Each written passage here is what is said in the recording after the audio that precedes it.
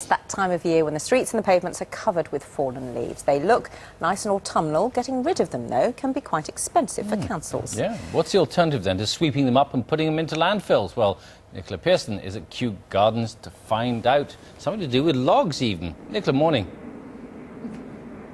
Good morning to you. Yes, here at Kew Gardens they have an abundance of this stuff, and that's probably because they've got so many trees. Now, in a minute, I'm going to tell you exactly what Kew does with all of its leaves. But what about the rest of us? Where do all our leaves go? The falling leaves drift by the window. The autumn leaves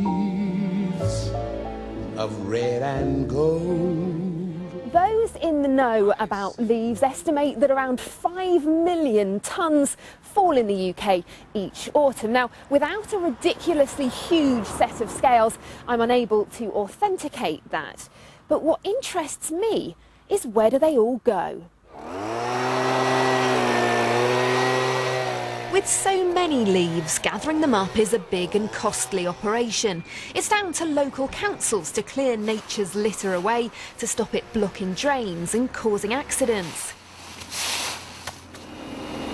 It's estimated picking the leaves up costs most councils just shy of £100,000 a year. Sending leaves to landfill isn't good at a time when councils are trying to meet targets to reduce the waste they put into the ground. This is one solution. At this industrial unit in Birmingham, they're using leaves collected by councils, universities and parks in the heart of England, and they're turning them into logs.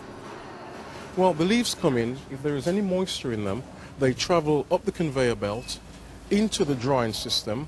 They are dried. Any moisture is removed, then they go into the mixer, shredded, and then they turn into logs.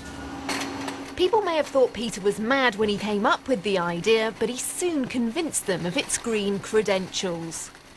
Throughout the lifetime of the leaves on the tree, they collect the carbon from the atmosphere, and it only releases that carbon when it's burnt, so it's a carbon neutral product. With councils keen to find new and greener ways to dispose of their leaves, it appears there's plenty of room for more bright ideas. Well, here you are. That's what it looks like